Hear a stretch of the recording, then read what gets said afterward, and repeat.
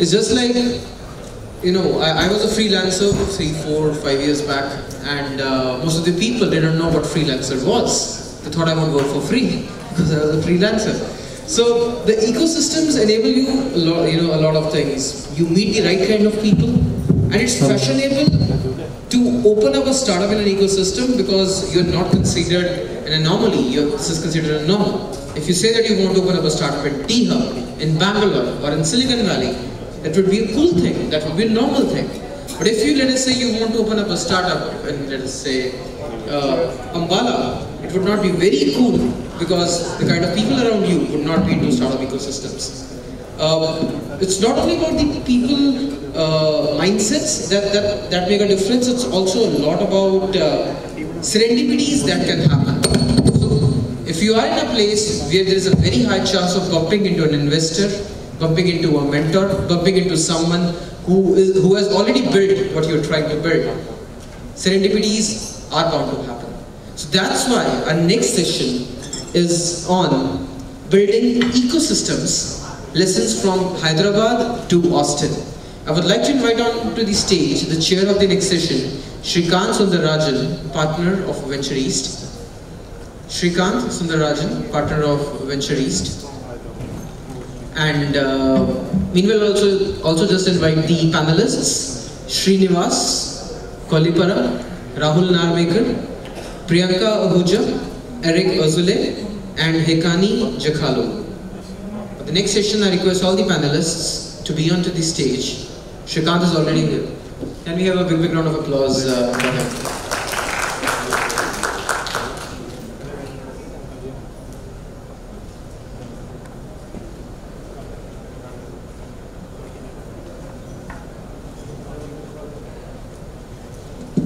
So actually, we are waiting for the panelists to come in because everything got delayed. But what I'll kind of try to give you a small thesis is, for any kind of ecosystem to work, you need 4 or 5 very vital ingredients. Okay? The first thing is, basically you need academia. Without academia, you won't be able to create anything in terms of innovation and leadership. The second thing is you need the industries. If industries where verticals are there, it actually kind of provides impetus to entrepreneurs. The third thing is obviously government support. And the fourth thing is investors. These 4 things have to actually be all together very, very closely. Having actually... Are you able to hear me? Yeah. Having grown up in the valley, these things are beautiful from that perspective. You look at the state of California, you look at the US government, they actually fund a lot of programs. You have brilliant colleges there like Berkeley, Stanford, Singular, the UC system, all very, very close by. You can walk into any professor's office informally and have a discussion. Students are like always coming up with different ideas. Entrepreneurs are available, which is senior entrepreneurs, which is beginning to happen in India now, because now we've seen some companies do well and people have exited. I think we have at least yesterday, Harvinder was here. He's a successful entrepreneur. We had Bhavik here today. We have Ashish Gupta, who's also exited from his company. So these things are very, very important for the ecosystem, right? So from that perspective, I'll also paint a little bit of a kind of diverse story. Everyone keeps saying Bangalore is the ecosystem, Bangalore is the ecosystem, it's really good. In my opinion, Bangalore is not the greatest ecosystem, but it lucked out because it had good weather initially, and a lot of the MNCs actually kind of came there. And so you've got this group of people and talent, which actually kind of took off on its own. The government of Karnataka was not as vociferous about it. I think the best ecosystem in India today is actually Hyderabad and the state of Telangana, because all these 4 or 5 ingredients come together really well. It's all on one street, it's all close, and there's a lot of dedication. So what I'll do right now is I'll just pass it on to, from Srini all the way this way, since it's Hyderabad and T-Hub and all bunch of good stuff. Take it away and tell me what's so good about that ecosystem. Everything. First of all, why are we sitting spread out so far? Can some of you come to the front? Please do, please. We don't need everyone to be scattered so far, do we? So I'm going to excuse myself right now. I'm going to get up halfway through the panel because I've got a flight to catch. But answering Srikanth's question, how many people have heard of T-Hub? There are a few. So basically, we're a not-for-profit organization. Our mandate is twofold. One is to turn Hyderabad into one of the top startup cities in the world, and the second is to help startups to scale. The reason I mention that is because I think that's one of the differentiators between Hyderabad and Bangalore and a few other cities, is that we took an organized approach to see how do you build an ecosystem. So Bangalore is way ahead of us in many factors, but it happened organically and it's very scattered. What we've done is we've figured out who are the different stakeholders that exist from the corporate world, from the education world, from the startup world, got them all together so that every stakeholder gets what they need. The fact that we're a very tight-knit community, we understand what each of them requires, I think is the differentiating factor. And one of the things that I was here to do was to try and bring that to Chandigarh as well, and Mohali. So, short answer, the reason that we're a great ecosystem is that we're very, very closely knit, and we'll talk more later. So moving on to Erik, I know you kind of recently opened up your incubation center in Delhi. It's an interesting location, but I guess there are reasons for it. So what are you seeing? What is the potential of, say, doing something like this in Chandigarh versus what's happening in Delhi? Your views? So for us on the ecosystem, I mean, using the experience of Austin, I mean, you first mentioned about the triad of what you have to have. You have to have a very strong academic for the intellectual property and for the new graduates coming out for a workforce. You have to have the corporate support, and you have to have the political support.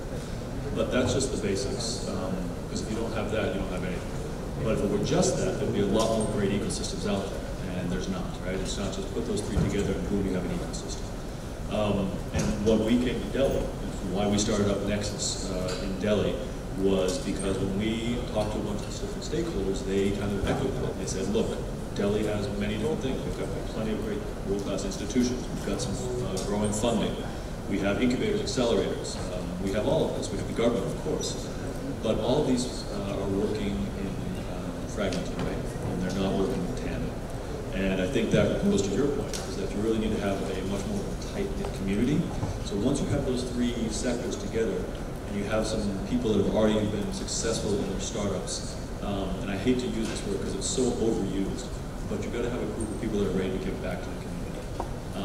And people that have the success stories and are ready to come back and say, listen, I'm ready to help you the next generation. And it doesn't have to be all altruistic. It could be for their own reasons about what's the next biggest thing.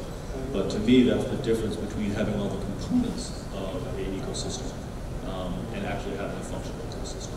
Like I said, again, I use that as an Austin because if we're just for money, we're just government, and just having universities, there'll be plenty of cities in the States that will be much better known for startups all around the world than there are now. And there's that usually that's something special that people want to live there. There's excitement, and that they know what's starting off if they get the money, but there's also people that can mentor them and can hold their hands, and that they actually want to start a startup community. And that's a very big difference between just having. So in Chandigarh, I've seen that the enthusiasm here is an extremely important part. It's a nice city as well. It's very well planned. You've got the great logistics. You have great weather. I love breathing fresh air. That's nice, as opposed to coming from Delhi. So those components are there. I mean, it's just starting out. Nobody's going to say that it's a world-class incubation or innovation center yet, but I think you've got the good foundation. It's B, with TiE, with partners like TIA, they're coming in and telling you how best practices work. So I'm actually very optimistic about having Chandigarh come in and start growing into a startup hub, because it does to me have the different components of what you do. Thank you. Sure.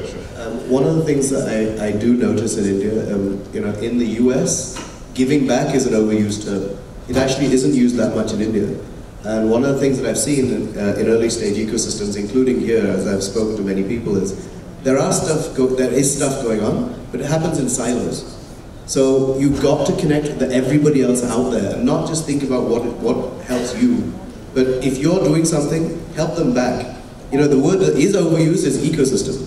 What does that mean? It means that every person sitting in a seat in this room has to give back to other people doing similar things. That's the ecosystem. It's not random organizations that have nothing to do with you. Every person here has a role to play. So go out, see who else you can help with whatever you've learned, and ask for help from other people regardless of whether it's your organization or some others. That, I think, is what makes the difference. It may be counterintuitive. At the beginning, they were just saying, how am I going to help an organization that may be a competitive organization? But that is really the difference between having an actual functioning ecosystem and not. And that's exactly my point with Delhi, is that all those pieces are there, but they were working in a fragmented way, and they're saying, this is mine, and they weren't connecting as much as they could with other organizations, other startups, other institutions as well. And so what we did at Nexus, by having this non-profit business center and innovation hub, was just a small way of trying to say, look, if we can bring people together and start making those connections and showing best practices in the United States, combining with best practices in India, that is really the start of helping the ecosystem. It's not going to be done in a week, not going to be done in 6 months, but at least we can start laying down the first foundations for that. I think it has to happen. Thanks, Erik. So actually, I'll jump to the investment side and get Rahul to speak a little bit. One of the things as an investor, which actually is very confusing, is that we have a lot of accelerators and incubators and things like that in every city in India. Some of them are basically just places for people to go kind of just camp. In others, like T-Hub, which what I'm seeing is like you have this whole notion of giving back, where you have mentors. Like I'm basically, I would say, a third generation entrepreneur, very, very old, at the age of 56. We had a few yesterday who are second generation who've done their first startup, they've done really well, and they're actually participating. We have early stage investors who actually kind of mentor these companies quite a lot. So Rahul, in your opinion, what sets certain incubators apart, and what should be the model from an investor standpoint? So, I've been a very recent investor. It's just the last 18 months that I've been in this journey. 2-3 things stand out. One is, I think it's mostly a top-down thing that I see. The founders of those systems define the sort of culture that these incubators or accelerators have. Also, in certain cases, the reasons of their existence. So we have a lot of ego. So I say we don't have an ecosystem in India, we have an ecosystem in India. Okay, so it's a lot of vanity stuff out there first. And most cases, mentorship as a word is not understood in India. So when I travel, I meet a lot of young startup entrepreneurs. They all write to me saying, I want you to mentor me. But 9 times out of 10, they want me to write them a check. Until the time they have a hope that was check milega, so you are the one, otherwise you are whatever. Secondly, one of the reasons we got into doing the India network is also that there is no organized matchmaking of a mentor and mentee. So a lot of times, even at conferences like this, you'll bump into somebody who says, I want to talk to you. And after about half an hour, and unfortunately as Indians, we don't come to the point very fast. So it takes about half an hour for you to realize that, oh, you need a tech founder, mentor, but I'm not a techie. So can I now sort of connect you to this? Secondly, I have kids who will reach out to me at 2 AM, they'll send me a WhatsApp business plan, saying, can you take a look at it? And then the last mates in all caps, reply ASAP. Then I have people who will bother me and keep chasing me and for stuff like, oh, can you connect me to Vijay Shekhar Sharma Paytm because he should absolutely buy out my startup. And I will say, please write me an email with the contacts and I'm happy to make it. Then why don't you give me his number? I said, I'm sorry, I can't give his number. No, why don't you? And they get very worked up. So I think I know we are a very young ecosystem, so we need to mature. As Srini said and Erik said, the concept of giving back is still more of taking back is the objective. A lot I see. Yes, but we are making progress. What it was in 2009-10 when we started, one of my first startups actually flipped out because we did not have any credible mentors to go and ask questions. And I think the media needs to start celebrating different things. We, as all the startup media that I see, unfortunately, we only glorify fundraise. In fact, today if you raise less than $100 million, nobody's going to talk to you. We don't celebrate bootstrap startups. And we don't celebrate people who are genuinely giving back. That is true. All very, very important points. We'll actually highlight some of that in a different round of questioning. So I go on to Priyanka. You've been part of the ecosystem in Delhi, in general. I think this whole thing which Rahul was saying happens more in Delhi because the guy will kind of pay you to get whatever he wants. How is it actually? I mean, you've been involved with Startup Tunnel, and one thing I've noticed is you started focusing on Bitcoin and a few very specialized startups or areas. Give us your experience in terms of what are the challenges. If you were to do something similar in the Chandigarh area, what will it take? Sure. So, like you said, it's been around for 4.5 years since the time I've been in the startup ecosystem. And all this while I've been working with Startup Tunnel. For all, if you guys who do not know, Startup Tunnel is an early stage acceleration program. We support early stage startups.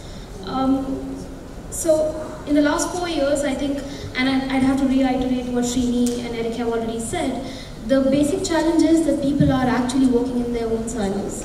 Whether they're startups or whether they are ecosystem players like us, we all are working in fragments. We are scattered across Delhi as a city and even